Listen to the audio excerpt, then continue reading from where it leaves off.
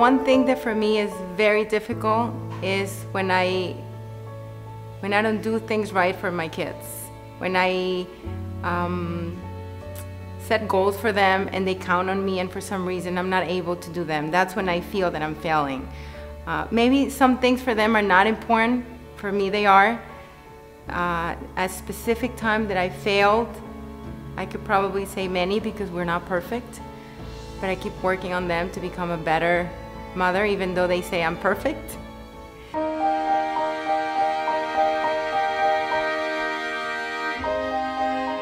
So right now, I guess I live my life in a positive way, and I'm very driven for whatever I'm working on these days, that I don't want to think of the negative side of my life. I want to think of the positive, and I want to move forward.